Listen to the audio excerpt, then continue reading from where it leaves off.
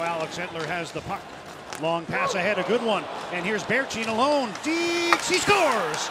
Sven Baertschi on the Hail Mary pass from Alex Edler. And the Canucks have tied the game in one. Boy, what a move by Sven Baertschi. Curtis McElhinney played it pretty well, but Baertschi just held on until McElhinney finally went down. Long pass. There's Baertschi in behind, what a pass. And Baertschi stayed on side, fake, and look at McElhinney, plays it pretty well. Gets stretched out, and Baertschi still able to hang on to it. Goes wide, and not much of an angle, but slides it by McElhinney. Look at the fake there, and McElhinney went down, still able to slide over.